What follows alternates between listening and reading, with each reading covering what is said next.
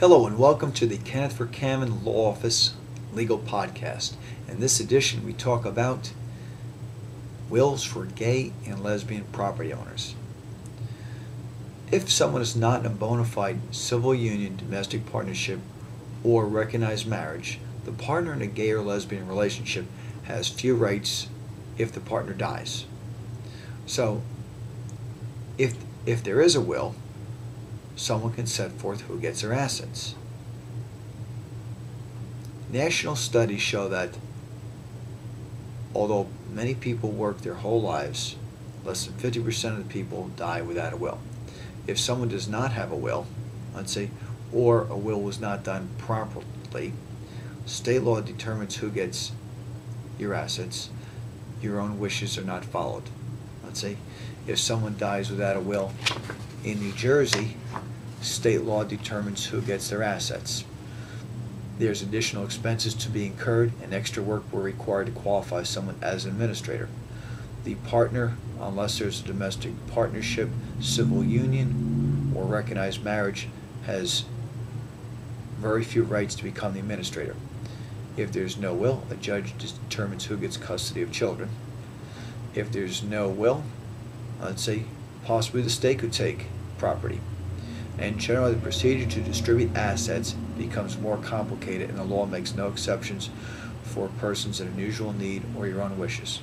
Moreover, without a will it causes fights.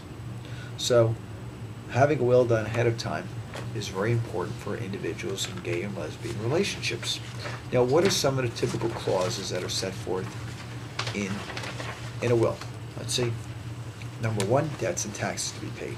2, any specific bequests of money, items, jewelry, etc. 3, disposition to partner. 4, disposition of the remainder of the estate.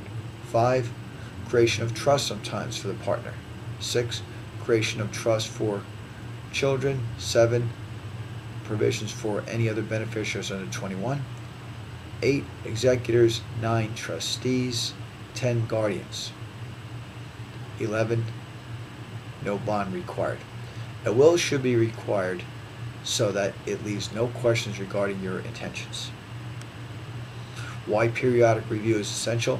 Even if you have an existing old will, there are many events that may occur which necessitate changes in your will. Some of these are marriage, death, birth, divorce, or separation affecting either you or anyone named in your will. Also, significant changes in the value of your total assets or any particular assets that you own. 3, changes in your domicile.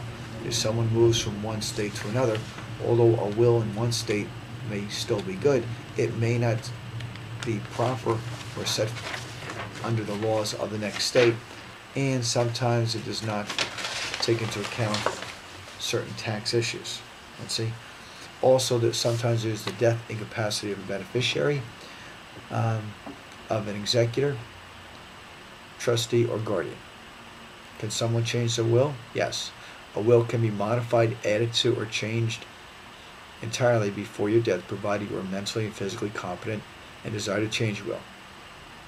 You should consider sitting down with your attorney whenever there are changes in the size of your estate or who you want to get your assets. Beware, if you draw lines, erase, or write over or add notations to the original will, it can be destroyed as a legal document. Either a new will should be legally prepared or a codicil signed to legally change portions of your will. A properly drawn simple will without trust costs approximately $300 to $500. And there's also provisions that someone can have for trusts. There's also other documents that are recommended, such as living wills, powers of attorney, and those will be covered in future podcasts.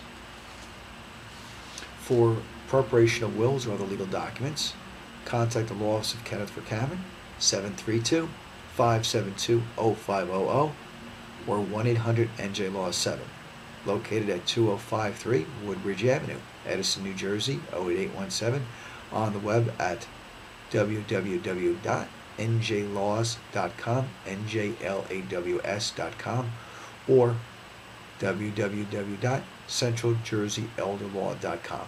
Thank you and good luck.